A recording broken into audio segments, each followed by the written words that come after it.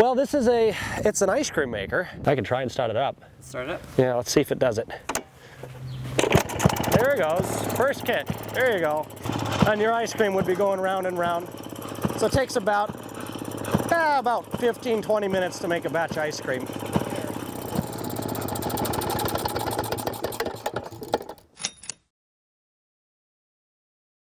I didn't buy almost anything new for this.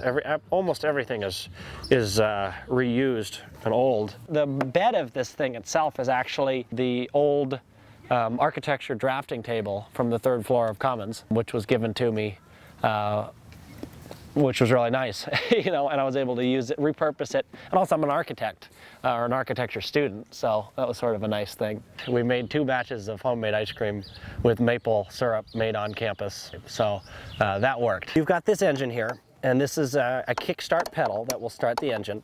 Once the engine starts going, it's going to be turning these pulleys, and those pulleys are going to be turning this shaft, which is going to turn this guy here, and this is the ice cream maker itself. And what that's doing is it's turning this paddle inside of the ice cream maker.